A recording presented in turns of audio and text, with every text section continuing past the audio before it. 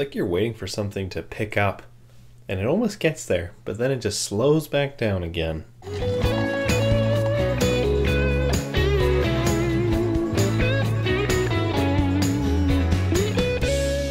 Hey guys, this is my review for the latest Iku Oyue's film. Apologies if I pronounced that wrong. This is my review for Headshot. This was a film that came out last year, and I am a huge fan of Iko. His work in the Raid movies is phenomenal.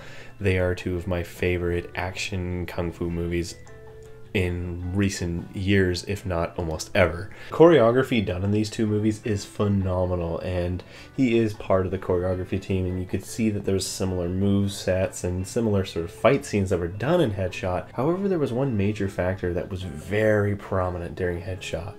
It's trying to be these movies, but it's not. The whole point of the story is about a man who's found on the shore of a beach, that's Iku, who has a gunshot wound to his head and has temporary amnesia, and that's Jason Bourne.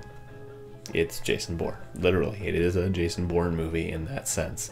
It turns out that he was part of a terrorist cell unit, and he is slowly hunted down by his own unit and sort of goes on a revenge scheme to get them because they hurt his girl that is kind of tending to him, and they kidnap her and all this stuff. It's a sort of a by-the-mills action story, but what it's trying to do is add some artistic flavor to it with slow, very artsy, I admit, very well laid out shots, a little bit of an emotional depth between Iko, the girl that he's with, and the relationship with this terrorist cell, but everything just kind of seems half-baked. They never really come to full fruition. And the fight scenes in a movie like this is something that's key. They are obviously one of the most important parts of the film, and when you constantly have these slow-mo parts in the middle of the fight scene, it ruins the flow. It ruins the sense of intensity and desperation and all-out, balls-out action. There's a lot of times where it'll be some decent choreography, and then all of a sudden a slow-mo kick comes in and they lie on the floor.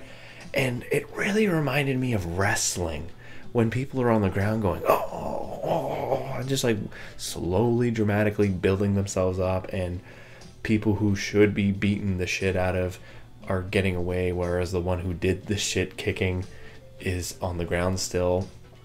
And the film, at first I thought it was trying to be a little bit more of a realistic version of the Raid. I love the Raid movies, but admittedly, the amount of damage these guys do to each other is impossible.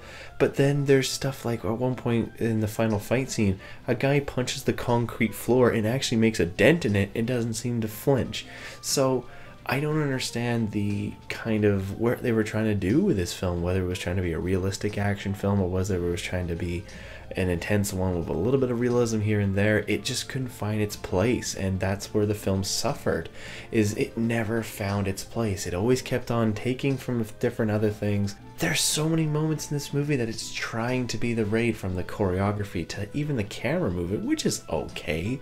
Some of the camera movement isn't bad. As I said earlier, some of the framing's not bad, but this constant use of slow-mo, one, it makes the movie 20 minutes almost longer than it should be. It is way too long of a film for its purpose. This one just has a lot of slow parts and a lot of kind of sitting there wondering why we're still watching this stuff. There are some really good action scenes, there are some cool character elements, but as I said, they're all half done. They never really fully finish. And in the end, there's maybe one or two fight scenes that are okay, but the constant stops, breaks, guys lying on the ground just ruins the flow of the film. And there's a lot of moments where I'm just sitting there like this because I was so bored. I couldn't care what happened in the end. There was also this really weird going to English but then going back to Indonesian. It didn't make any sense because it wasn't, first it was the villain and then it was Iko, and it didn't make any sense why they would jump back and forth.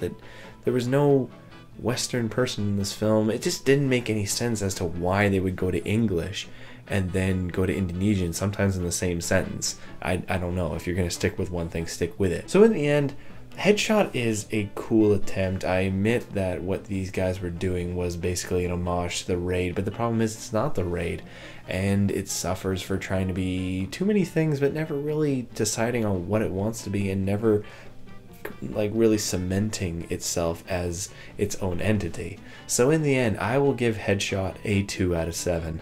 It has some cool fight scenes, but for a movie that's near on 2 hours long, it is kind of dull, and it really doesn't make use of the time. So thank you guys for watching my review. In fact, I'm actually about to watch The Raid right now, so I'm going to review these two movies. These are also from my bucket list. They are two of my favorite films of all time.